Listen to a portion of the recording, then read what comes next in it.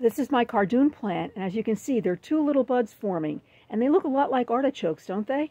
Well, with a Cardoon plant, we eat basically the stems, and you can see after we take all the little greenery off and little spines, we're left with this. Looks like celery, sweet as sugar when they're cooked. I love them on pizza, actually. But the little flowers, which look like artichokes, are not like this guy at all. With an artichoke, we eat the bud, the flower. With this plant, we eat the leaves. That's the difference. They're both thistles. They're related, but one we eat the stems, one we eat the big bud. We stuff it with breadcrumbs and olive oil. Oh boy, garlic. And that's the big difference between Cardoon and artichokes.